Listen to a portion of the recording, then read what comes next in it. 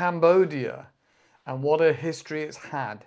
It's well known and well documented that Cambodia has an upsetting and interesting history, recent history. Okay, hello, my name is Paul and welcome to another English podcast with Paul. Hello. Okay, so if you're in the car, focus and concentrate, but turn up the sound. If you're busy doing stuff outside, put on your headphones, put in your earpods. And if you're in the house, then just crank up the stereo. All right, here we go. Let's jump in and dive straight in. Cambodia. Well, let's start with the history first of all, the history of Cambodia. Many of you may already know about the history with Pol Pot and the genocide, the horrific things that happened, and I think it's called S2, the school, and also there are lots of other areas that genocide happened, not just the school. It's a very upsetting and traumatic history. There is currently a leader in place and the country seems pretty stable. And I can say that because I've been there for 2 years. 1 year prior to the pandemic and then 1 year after the pandemic. 1 year in Phnom Penh, the capital city, and 1 year in Siem Reap. So, and I'd literally just come back from that like a month ago, from being there for a year. So the country is stable, the people are relatively happy, and the country seems to be quite a positive and happy place in regards that there's festivals still happening, the money still seems to be coming in. Obviously, during the pandemic, things went dead quiet, like all tourist destinations. Siem Reap, one of the second main city of Cambodia, did suffer heavily because tourism is its main industry.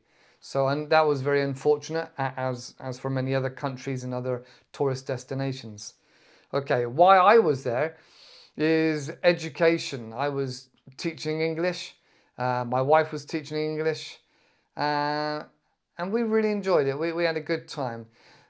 Some of the differences in employment and culture for being employed is very interesting and different. Right, but we'll get onto that in a moment.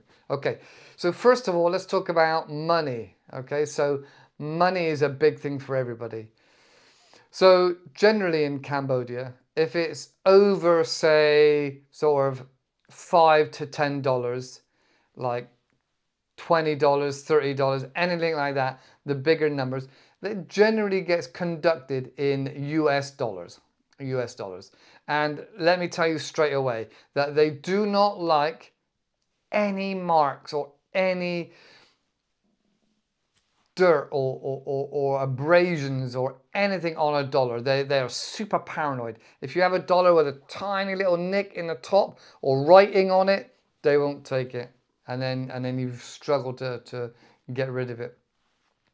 One of the things we did was we went to Wing. So it's kind of like a provincial bank. It's kind of like a bank, but not a bank, you know. So you can go there, you can change up your dollars for Khmer Riel. R-I-E-L, Khmer Riel. There's a really good YouTube channel as well called The Real Cambodia. A couple of Australians, really nice. So shout out to them. The real is very low currency, so you get some really big denominations. I've done another video about it on the other channel, and I'll link it in the description. Remind me, just put a message in the bottom. So real is very low currency, and children use it more for sweets. It gets used for food, and like I said, for stuff that's below sort of $10, generally is real. And the same from the cash machine. If you get cash out, if it's over sort of $10, it'll be in US dollars, and anything below that you can get in real, which is a little bit confusing. My wife had a bank account because she was working for a big school out there and they insisted, so that took a little bit of paperwork, a little bit of organizing to do. But if you go to a visa or tourism place first, they can help you with the paperwork. They can help you organize a letter if necessary and things like that to help get it pushed through. They obviously can do visas as well. The one we went to in Siem Reap that was really good. Their English was very good. They explained the situation and they tell you what your options are. So whether you want to pay a bit extra for a pre-written letter from them, or whether you want to go back to your school and ask for the letter to be done again, because often they'll pick up on the slightest thing that's not quite right, whether there's a signature missing or a date that's wrong or a stamp or something like that, it will get refused. So most of the time it's worth paying a little bit extra, like $10 or $20 to get that letter sent and to be able to get your bank account in as quickly and easy as possible. Having the bank account helped a lot because especially in Siem Reap, many people prefer ABA. So you get an app on your phone and you just tap it to the QR code, or sorry, you don't tap it. You click on the QR code, you put in your price of what your coffee was or whatever your purchase was, and it takes it straight from your account. There has been known that it can be a little bit glitchy, especially in big supermarket. We didn't get that issue, but we heard of a few people being charged twice or three times, and then it's hard to get your money back. People in Cambodia don't seem to want to give money back. It's a lot less transparent, shall we say. So yeah, there's no coins, it's just paper money. There's, like I said, there's the real, and there's lots of different reals. And I'll go over that in another video, like I said. And then there's the American dollar. That's kind of all they accept. That's all they accept. So there's lots of that there. And it's pretty easy. Like I say, if you use the cash machine, I think I got charged a non-sterling transaction fee of about, I don't know, 50 cents, maybe $1 from my own bank. And then there was the exchange rate, and then on top of that there was the ATM fee because it was from somewhere else.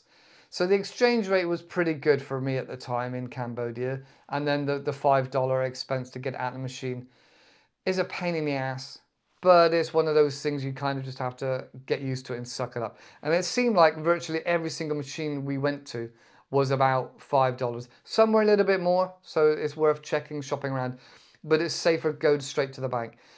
And we felt, talking of money and cash machines, some people get very nervous. It was very, very safe using the cash machines and using the bank and coming out of the bank with money, especially in real. You'd have big wads of real if you came out of a wing. And so the wing is the green and white. It's kind of like a bank, but not a bank. Like I said, one of those in-between things. And with that, you can change your money up. They have an app as well, so you can put money on your app. You can pay your drivers with it. You can pay, what can you pay? You can pay for food delivery. A lot of food deliveries in Siem Reap, especially, in Cambodia, especially in Siem Reap. Lots and lots of food deliveries, and they all prefer, you can even give a tip, the app Wing. So it's really good, or ABA. But Wing is really popular because you don't have to go through all the rigmarole of getting a letter from your employer, showing a visa and a work visa and all these things. You can just show your passport, they'll give it to you on your phone number, so get a Cambodian SIM. We got one with a really good deal with lots of internet. So we were able to work from our laptops and use a lot of data. And I mean, I think it was like 150 gigabytes of data. It was really good. And I think the price was something like $15, something like that. It's worthwhile as well getting two SIMs if you can. There's two big phone companies in Cambodia, really. But I didn't do that because I had the local Wi-Fi in my apartment, which was terrible, to be honest. It was terrible, the local Wi-Fi. The landlord would say, yeah, Wi-Fi, good, it's good. But he didn't really understand the whole concept of bandwidth. So every time a new tenant came and a new extension to the Wi-Fi router, so the bandwidth got squeezed and squeezed. But he didn't quite understand that. As far as he knew, he put in a new box and somebody come and put an extension onto that original box or a repeater. So education, we'll come on to that in a moment. So that was money. Money is very simple, very easy, and is very, very safe in Cambodia. Tuk-tuk drivers will tell you, keep your bags inside. Don't have your phone outside the tuk-tuk or purses, because there has been a few bag snatches. And keep an eye on your rucksacks when you're sat down outside, things like that, because they can disappear if you don't keep an eye on them. Other than that, which is normal travel safety, is really, really safe. We've been down we've been down a lot of dark alleys looking for places on our phone, because obviously in many places, because of the pandemic, things have shut down. You know, businesses was here and now the business is gone. So that's quite common. You'll end up going down a path, going to find somewhere, and it's gone.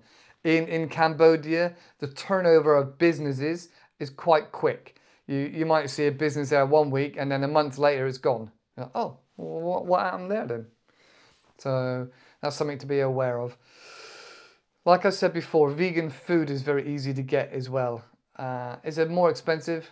Coming back to money, is more expensive, but it's not too hard. It's not too hard. You can get some vegan foods. There are lots of vegetarian restaurants and even a few vegan restaurants. Again, get a little bit more pricey. Okay, so that's money. Moving on to transport. Okay, so transport.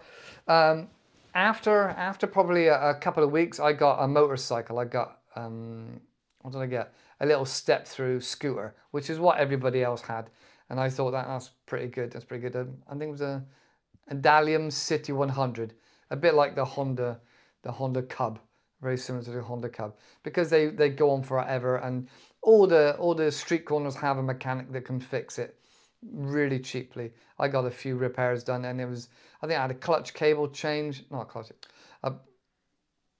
Anyway, I had a cable change, and I had a few other bits and pieces and an oil change, and I think a lever was broken, and it all come to less than $15, and I was really surprised at that.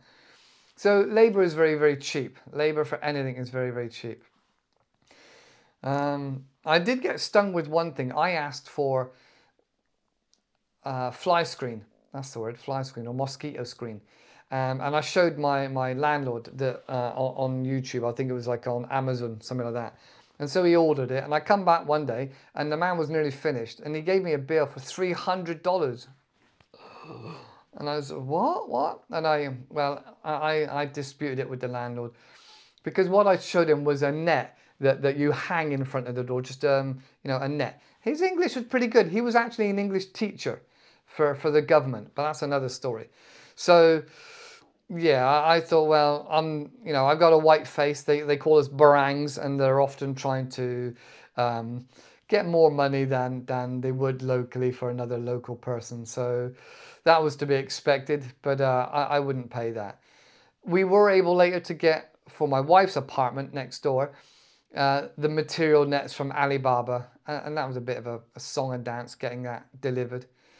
So, because delivery addresses are very difficult, and you can't get something direct from Amazon. Amazon doesn't really come to Cambodia, so you have to go through a third party. Then you have to go to their delivery office, and then either get them to come to you, because the addresses aren't very easy for us Westerners to read and understand or even regurgitate.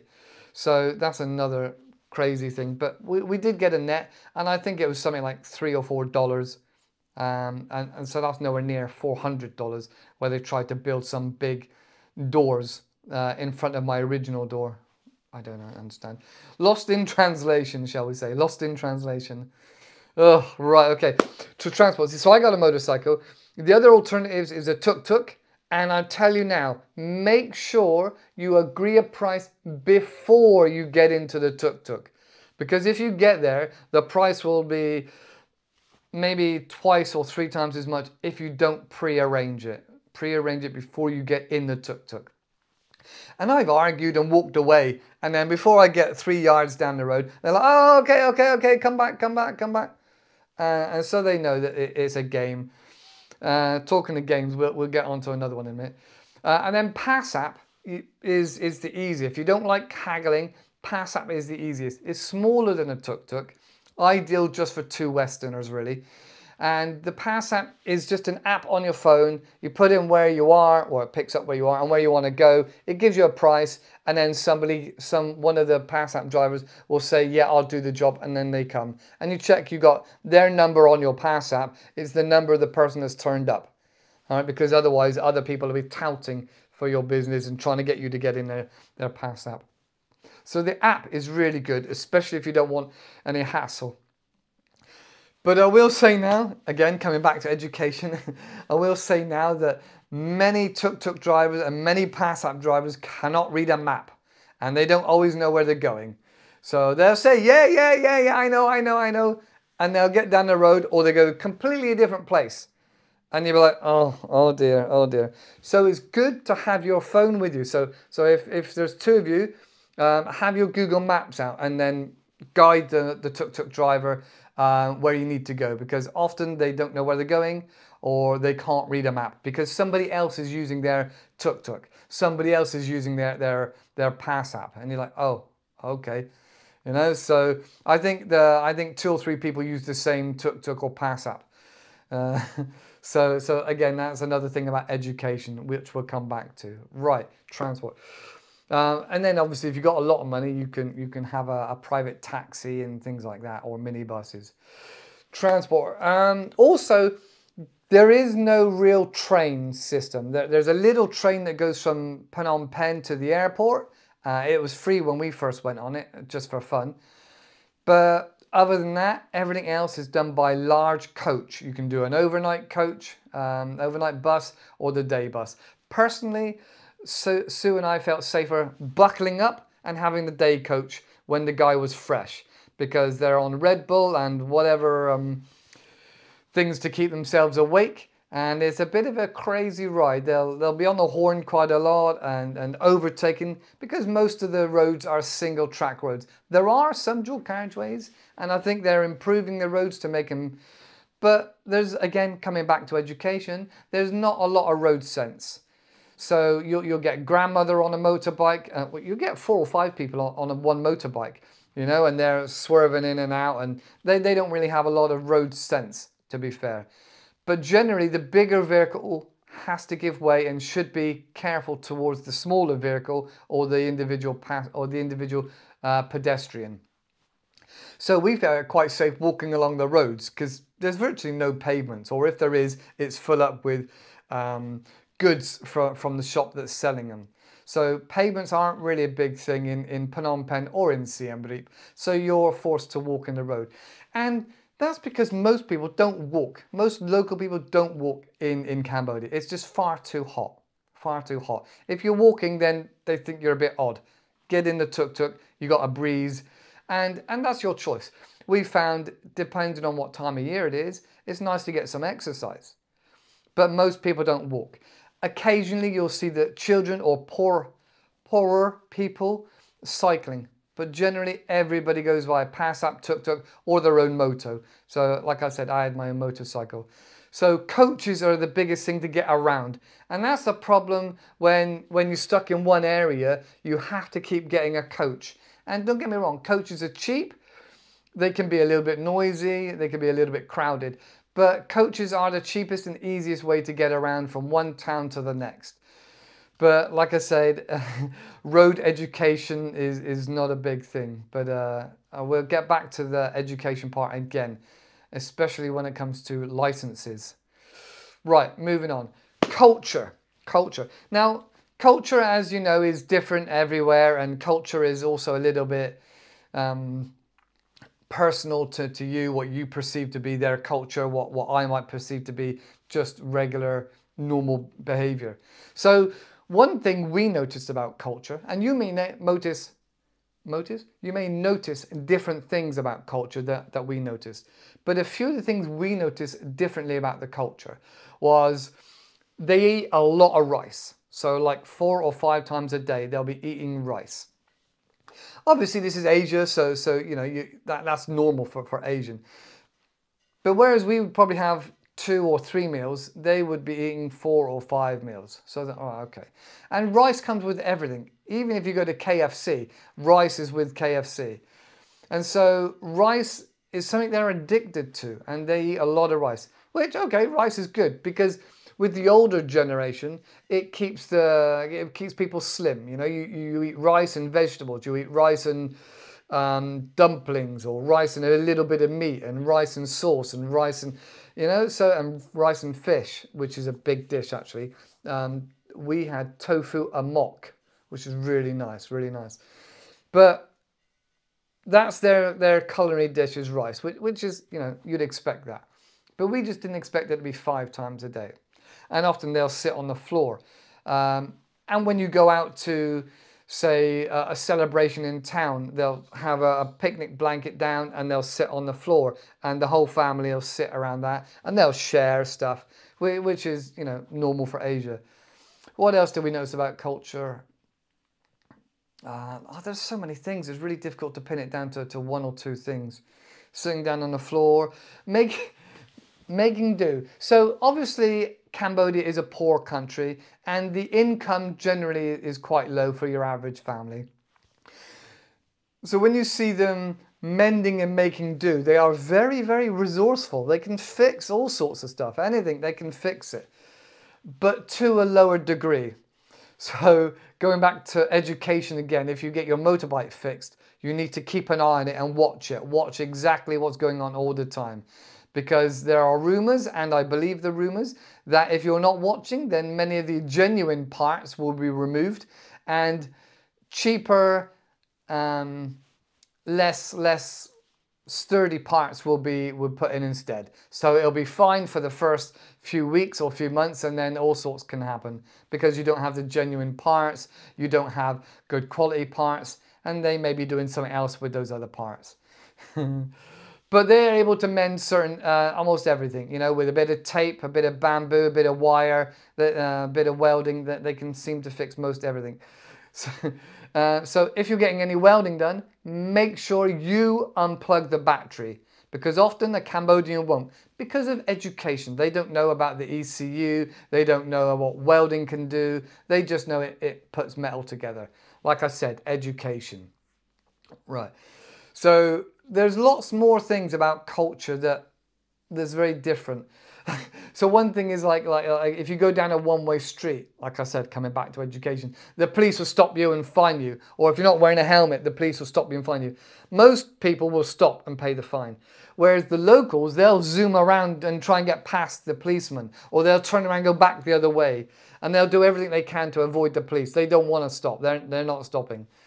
And you'll see them carrying like windscreens on the back of a motorcycle, like this big, like really big. And they're carrying all sorts on the back of a motorcycle. So health and safety, oh my God, there is like no health and safety. Occasionally you will see somebody wearing a hard hat instead of a motorcycle helmet whilst on the back, because their law states you've got to wear a helmet or a hat. So they'll have all sorts of hard hats and other types of helmets instead of a real motorcycle helmet. Oh dear. So health and safety. Occasionally you will see a professional building site with real metal scaffolding and harassed fencing around it and a guard. So occasionally, but generally there is bamboo scaffolding, there's people walking around in flip-flops, there's women shoveling the cement and using the cement mixer, again just in flip-flops and a soft hat to keep the sun off. Some things are really shocking, but you get used to it, you understand that's their way.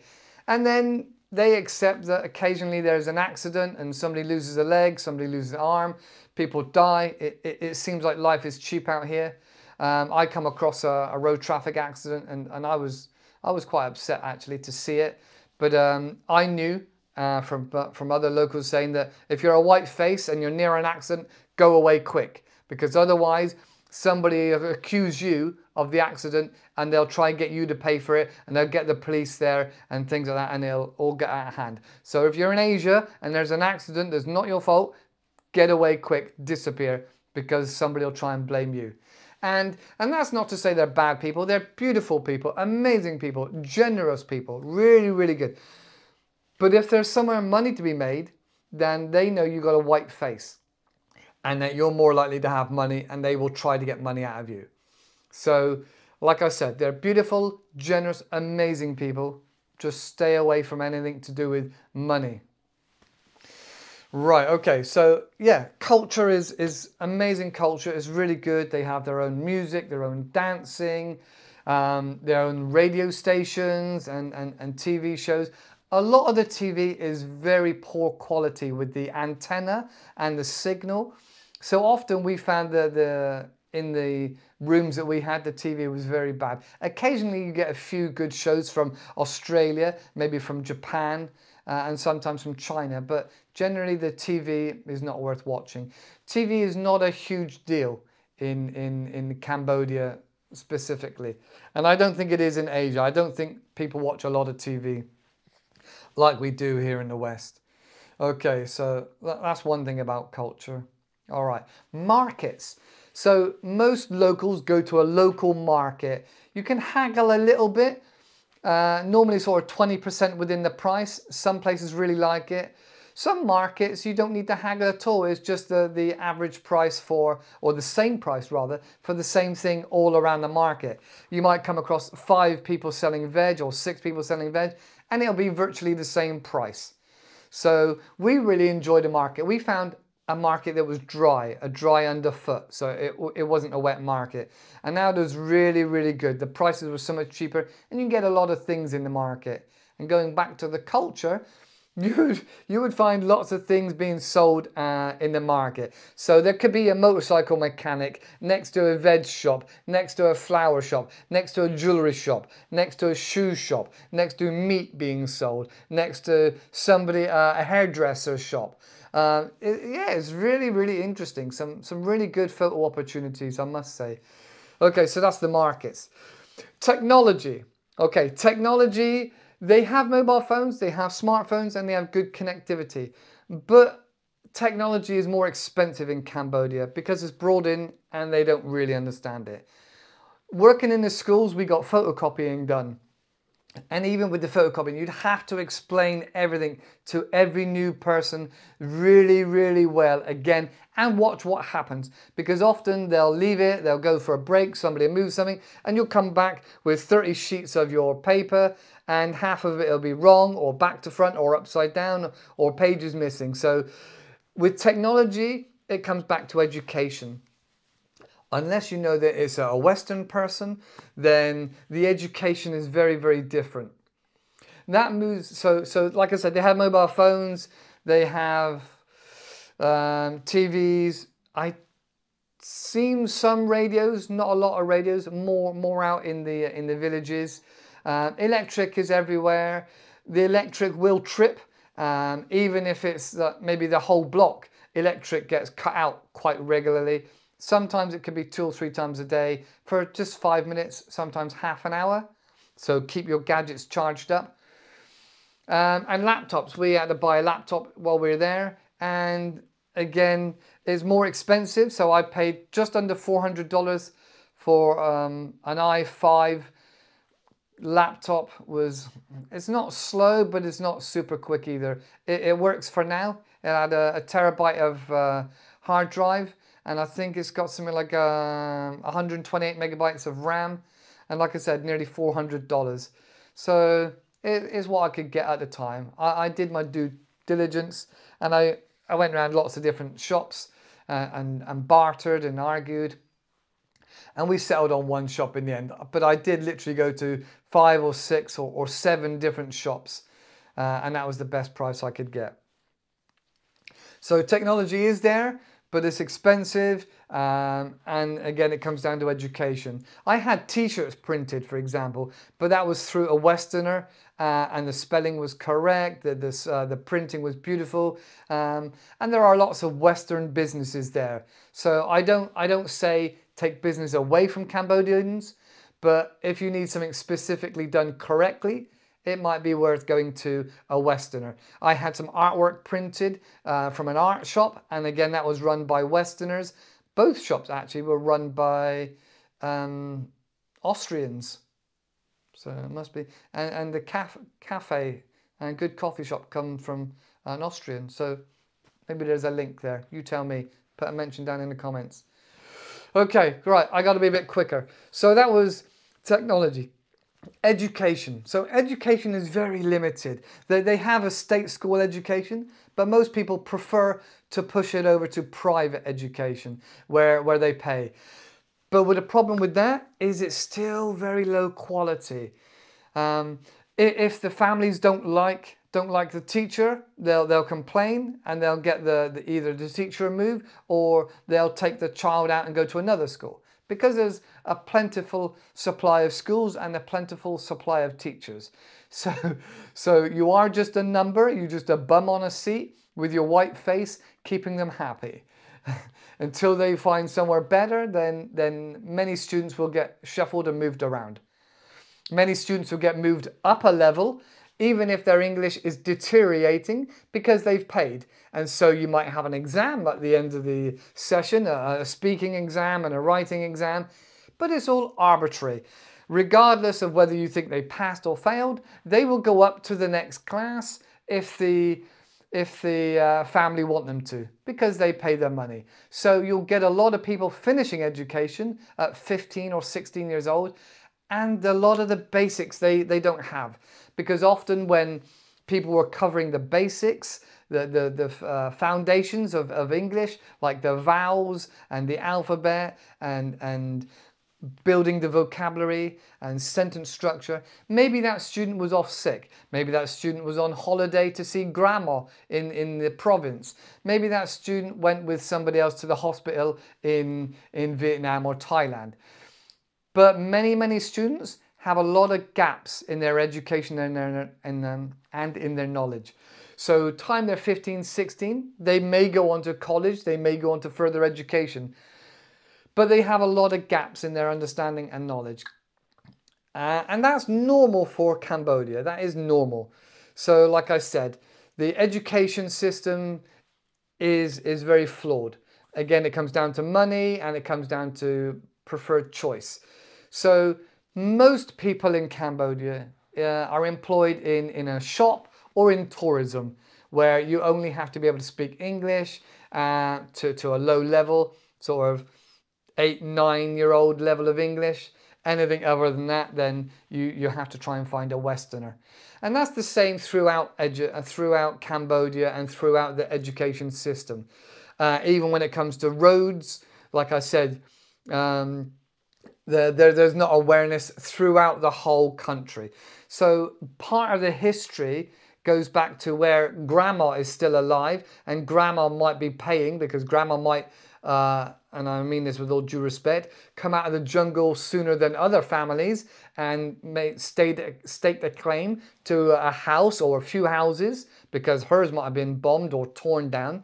So they made claimed stakes to property or houses or other buildings, and so maybe a little bit more financially, because the education is very young, because lots of the genocide killed a lot of the grandparents off and a lot of the parents off. Like I said, it was in the late 80s, early 90s, so many grandparents aren't around. And in that way, those grandparents that are around do have a lot of money and a lot of say within what happens in the household. So often, I've had students at the back of the class going like this, trying their hardest to see the board, and they can't see it. But grandma will not let them have glasses, because glasses were a sign of intelligence. And in the era of Pol Pot, many educated people with glasses or tutors or teachers were killed. Simple as that. So often grandma would not allow the children to have glasses. Unfortunately, that is a thing that you have to deal with. But it's slowly dying out. You know, people are slowly trying to get better educated, especially with the advances of the internet. All right, the internet is pushing a lot more of Western TV, Western ideology, and lots of people in Asia are wanting to emulate what they see in the West. So that is a good thing. But like I said earlier, in regard to education permeating many aspects of Cambodian life, even driving, you can go to some people and you can buy a driving license. You can buy a license for all sorts of things. If you have enough money, you can just go and buy it. So you can have a big 4x4 car. You could have never driven in your life. You could be a 16-year-old girl or an 18-year-old girl, and your father or somebody else will just go and pay for a license. And there you go, you have a license to drive it around. And you might get shown it, you might learn as you go. Often indicators are not known, so the person in front of you basically has right of way. So if they suddenly stop and turn left, that's up to them. But you have to be aware of not to go into anybody else, especially somebody on a smaller piece of transport, whether it's a motorcycle or a bicycle or on foot. So you're responsible for whatever you're driving and for the smaller person in front of you. Most people drive pretty slowly. Occasionally you get youngsters going crazy, rebellious and fast. Those are the ones you've got to look out for. But generally, 90% of people are driving slowly, sort of 15, 20 miles an hour. Often you'll see a baby in one arm and a woman riding a motorcycle because you've got the brakes on one side. So you'll see babies in arms quite often. So 15 miles an hour to 20 is average. Slow progress, yes, because of corruption, it does slow down the progress. Like I said, with education, that permeates the whole of the culture, the whole of the all industries, which is a shame, Okay, but looking at the positives, we do have a bit of an eco dilemma. There is car charging. You can charge your electric car in Siem Reap and in Phnom Penh in various places. I'm sure you can Google it and find somewhere. Google is really helping, and the Cambodian people, the young people, are really jumping on with it and really taking it the next step. So electric car charging, ecological diversity. So you will see some recycling facilities, you will see some recycling paper. Some people, especially if there's been an influence from the West, like in cafes and restaurants, you'll see some recycling going on, and even some grassroots projects to help tradespeople sell at trade shows where lots of Westerners are invited to come along, or Asian people with more money. So that is good initiatives by the Cambodians. Another good initiative is going on to the ASEAN, ASEAN. So there's a partnership for Asia. And so you have the Asian Games, a bit like the Olympic Games, I guess. So the Asian Games. And also there's the ASEAN Free Trade Agreement, also known as the RCEP. So like Australia, China, Cambodia, Japan, Hong Kong, and a few other countries come together for a free trade agreement and building relationships together. Also, China has helped a lot in regards to building Cambodia and investing in Cambodia, especially in bridges and some infrastructure. I'm pretty sure that Cambodia gets their electric from China. So there is a lot of partnerships going on. Some may say that it is a little bit negative, and there's a bit of a bad side to that, especially in places like Sunukville, but that's another story altogether. So Cambodia and lots of other parts of Asia are building networks and building relationships to help with trade and to help with building up and bringing up the rest of the other countries. So that's a really big positive. And there's a really big building boom going on in Cambodia, partly funded by China and also Singapore.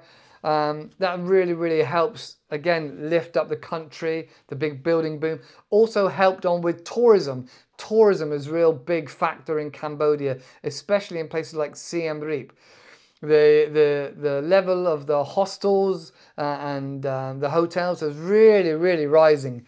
But don't forget, it is still Cambodia, okay? You still got to be aware for yourself, for your own safety. Because the healthcare system in Cambodia can be good, and we've seen some really good hospital. A person I knew went to hospital, and I went with them. And they had an X-ray, and they obviously had the price up front, and they had to pay for everything before they even went into the bed. But generally, onto the bed. Generally, everybody wants to know that you've got money before they'll do anything. And they'll need to retain some way of paying for that. And so also you have to pay for your own food and aftercare and things like this. I'm sure you can pay for other people. But that seemed to go really well for this person that had a cracked elbow. That went really well. But healthcare generally, a lot of locals go abroad. They go to Thailand. They fly out. If you have any burns or accidents, if it's serious, often you'll go outside of Cambodia, because the education in Cambodia, as I said, it is limited. Okay, so healthcare, looking after yourself is very, very important. And I really must say that having healthcare insurance is a must. Unless you're completely reckless and rebellious like myself, then having healthcare is definitely a must. I was lucky and my wife was lucky. We were there for 2 years and we never had an accident. All right, so we were very lucky. That being said, I recommend having health insurance. You'll see a lot of younger people there because healthcare, not just because young people like Cambodia and like exploring, but healthcare is much cheaper if you're young. When you get into your 50s or late 40s or 50s, like my wife and I, then it sort of skyrockets the insurance premiums for our age. So that's why I think you see a lot of young people. So healthcare, look after yourself. Right, so building boom, Asia, conclusion. Moving on to conclusion. Right, like I said, look after yourself, haggle, be aware of prices, be aware of money, and have a great time. Enjoy yourself, take in the sights, just relax and know it's Cambodia. It's normal. It's normal for Cambodia. Anything crazy you see, it's normal from Cambodia. So Cambodia is building up. Cambodia is becoming